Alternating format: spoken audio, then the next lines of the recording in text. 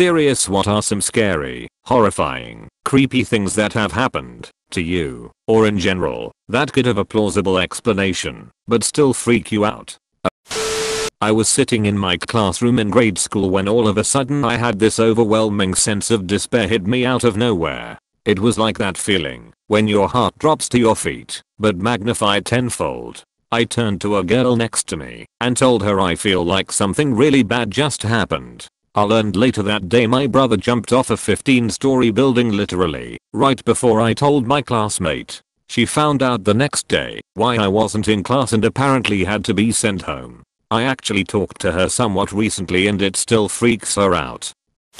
I heard someone singing directly under my bed. There was nothing under the bed that it could have been. Phone, iPod, radio, speaker or whatever. It sounded like a woman literally just laying under my bed singing. I jumped off my bed and looked under and there was nothing, but for some reason the room felt so much darker under the bed. The singing stopped as soon as I jumped off. I haven't heard it since. On my teen days I was online dating someone from another country. I know, lame. I was deep in love at the time and she said she was going to see a friend. I didn't have anything to do, so I went to bed.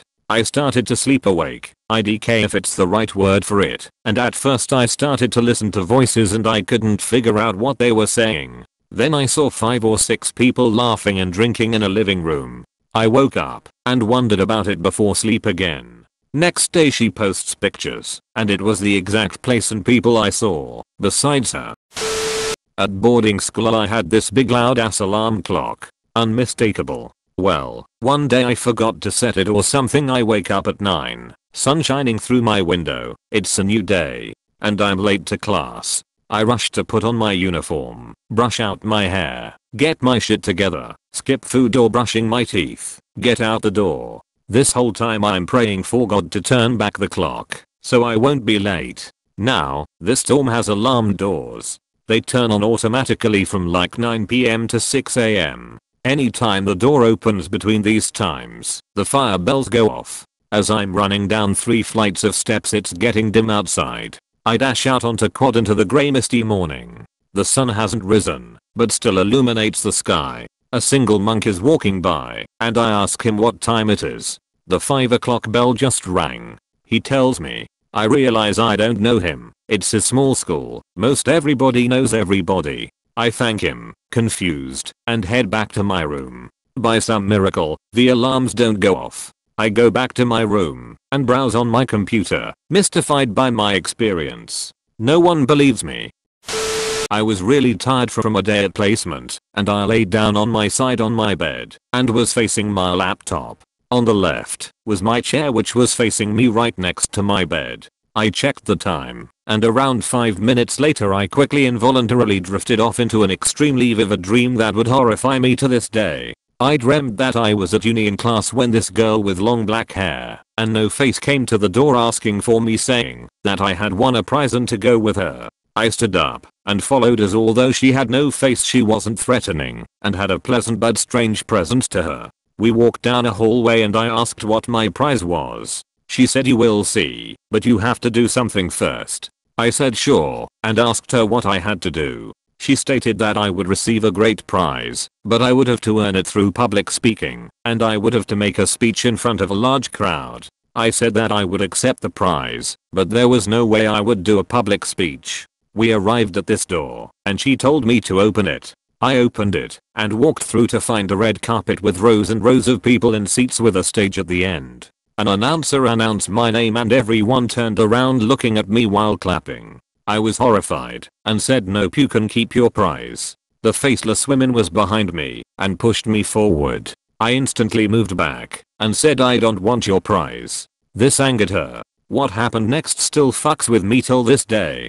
She was beside me and I looked just in time for her to slap me on the back. The strange thing was, it was the biggest slap I have ever felt in my life. It was 10 rapid slaps in one. I instantly woke up as I jolted forward and felt pain on my back where I had been slapped. I turned around and saw the vacant chair and no one was there. My back felt like it had actually been slapped and I was freaking out. I went and checked the mirror and I had a handprint on my back. Only 10 minutes had passed since I last checked the time. TL. Doctor fell asleep briefly. Had a dream that a faceless woman got angry with me and slapped me 10 times in 1 second. Woke up in pain and with a handprint on my back. Mentally scarred to this day.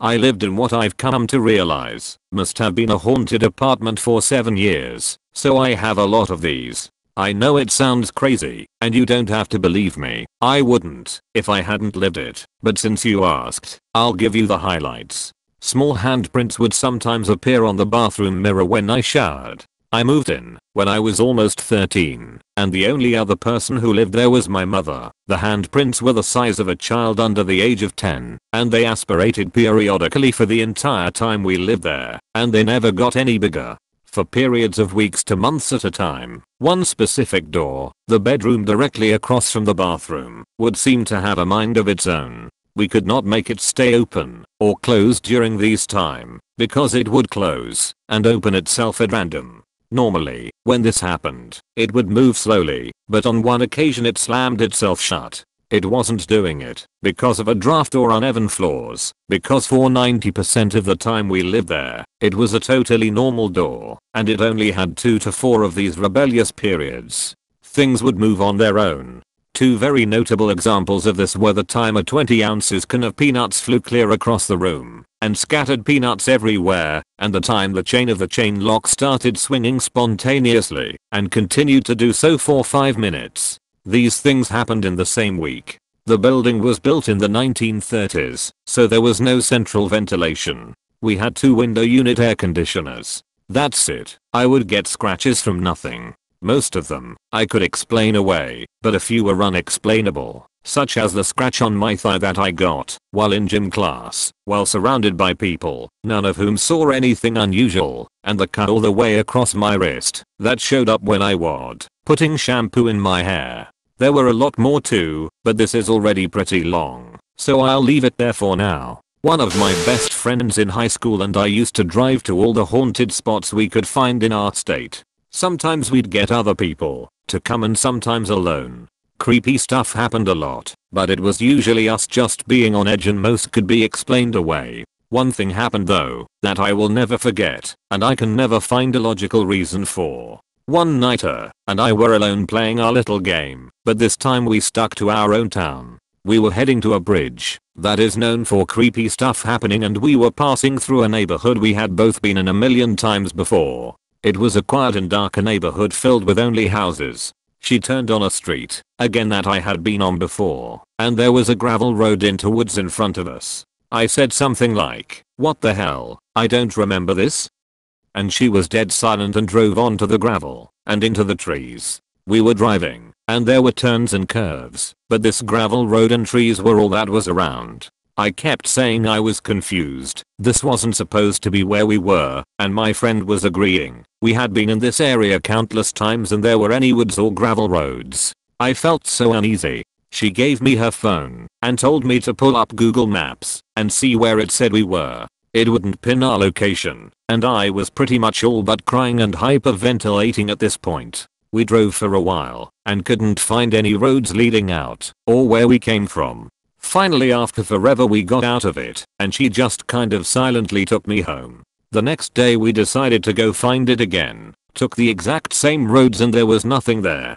The neighborhood was normal. If I was alone, I would have chalked it up to falling asleep or losing my damn mind, but we were both together and the exact same thing happened. Whenever I tell people about it, I'm not sure they believe me but it still gives me goosebumps. Nothing overtly scary happened while in these woods, but they 100% weren't supposed to be there. Copied from another thread that I replied to about a year ago. I have multiple experiences, mainly at hospital. I'm a nurse. But the worst one for me has to have been when I was at a friend's house. We were chilling in his back garden at around 2/3 am because one of our other friends had just had a massive argument with his GF. So there we were, height of summer, in his back garden, no drinks, no drugs, just there chilling smoking a cigar in the garden and talking about nerdy things. I was facing the pair of them and sat on my left hand side in patio furniture, so there was the arm attached to the seat, but a huge gap with the table next to me, when something cold grabbed me and pulled me from my chair, like literally pulled me by my jeans. My friends just kinda shut up and stared before we all went home without saying a word to each other. I have multiple stories, but most of them are at the hospital and not really affected me in a drastic way. I have a strange one, not a ghost story I've literally never spoken about to anyone. Small backstory. I have had a few significant personal events happen in my past. Parents split around age 1 and moved out of state away from my father and large extended family around age 5. I also lived in about 8 different houses before my out of state move. I believe that, because of these events, I have memories from a lot younger than your average person. I have confirmed memories by talking to my parents from as early as 2 to 3, and one unconfirmed from 1, a memory of my parents still together. So now to the strange. I remember being very young, 2 to 4, and being able to see what my mom sees. I would close my eyes and essentially be able to see out of hers. I don't remember much of me doing it, but I vividly remember the day it stopped. I woke up and thought to myself, let's see what my mom is up to. I closed my eyes and nothing. The ability was gone. I just laid there and thought to myself, verbatim, I must be growing up. And that was it. I didn't give it a second thought. It was almost like I knew it was going to happen and accepted it. I've this memory my entire life and think about it time to time. It probably is just an overactive imagination, but coupled with other experiences, memories, and dreams, it really makes me wonder